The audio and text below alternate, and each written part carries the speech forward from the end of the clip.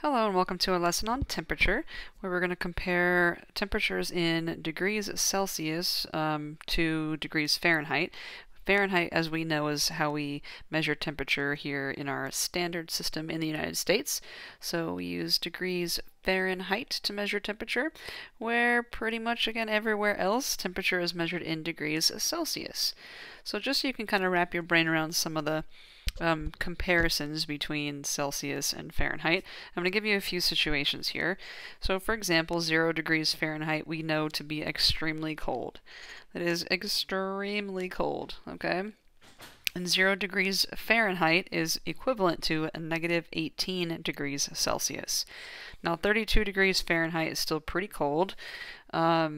That's actually the temperature at which water freezes, and so water freezes at 32 degrees Fahrenheit, which is the same as 0 degrees Celsius.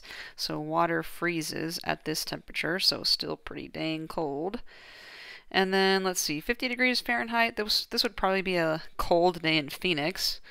So a cold day in Phoenix. And again, 50 degrees Fahrenheit is going to be equivalent to 10 degrees Celsius. 68 degrees Fahrenheit, this would probably be maybe a cooler spring day in Phoenix. So not cold, but it is cool. A cool maybe spring day in Phoenix. Or it could be a nice winter day, as we're seeing temperatures right now. And again, 68 degrees Fahrenheit, that would be the same as 20 degrees Celsius. And then 98.6 degrees Fahrenheit, that's a little warmer. That's the normal body temperature. That is our normal operating body temperature. And so we say that our bodies operate at 98.6 degrees Fahrenheit, which is equivalent to 37 degrees Celsius. And then 100 degrees Celsius, this is the temperature at which water boils. So water boils at 100 degrees Celsius or 212 degrees Fahrenheit. And then 350 degrees Fahrenheit, that's, like a common cooking temperature. A common, maybe baking, I'll say is a better word there. A common temperature for baking, 350 degrees Fahrenheit, which is equivalent to 177 degrees Celsius. Okay, so the numbers look a little smaller on the Celsius side. Now we have a couple of formulas if we wanted to be able to convert from degrees Celsius to Fahrenheit. So if it's Celsius to Fahrenheit, that means you're going to be given a temperature in Celsius to plug in, and it will calculate, this formula will calculate for you the temperature in degrees Fahrenheit. So if you want to go to Fahrenheit, you're going to plug in a temperature in Celsius. And then if you want to go from Fahrenheit to Celsius, so if you got to go to Celsius, then you're going to be given a Fahrenheit, you're going to plug that in there for F, and you're going to calculate the degrees Celsius. So if you're trying to go to Celsius, use the C equals formula. And if you're trying to go to Fahrenheit, use the F equals formula. Okay? So let's practice using the formula. That's basically all we're going to be doing in this lesson. Practice converting from one to another. So 115 degrees Fahrenheit, that'd be a typical summer day in Phoenix, right? So we know the temperature in Fahrenheit, we're going to Celsius, we want the C equals formula. So we're looking at 5/9 times, in parentheses, which are important. The Fahrenheit temperature is 115, and then we subtract 32. So we're just replacing Fahrenheit here, okay? So this from here, I would say just put it into the calculator. So 5/9. That way we don't have to worry about, making any human error.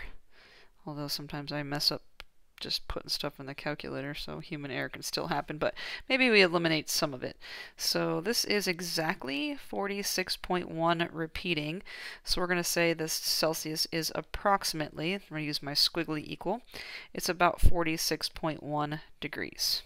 Okay? Let's try going in reverse. Okay, in number 2, we have a degrees Celsius, and we want to go to Fahrenheit. So we're going to use our F equals formula. So if we are given Celsius again, we're going to plug that in for C. So I'm just going to replace C here. Now notice there are no parentheses in this formula. It's just going to be 9/5 times C, for which we are replacing with 80. And then we're going to add 32. So again, let's go to our calculator, 9/5. And then we're going to multiply by 80. And then we're going to add 32.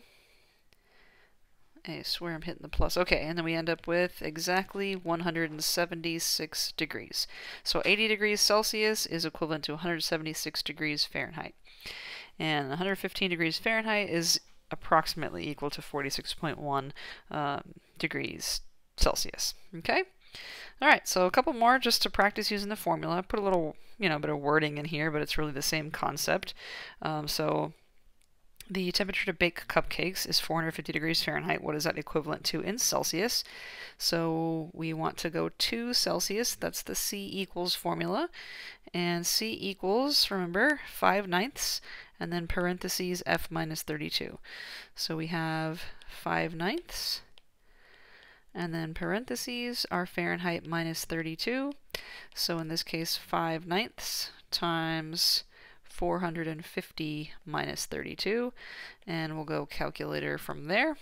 So 5/9, and parentheses 450 minus 32.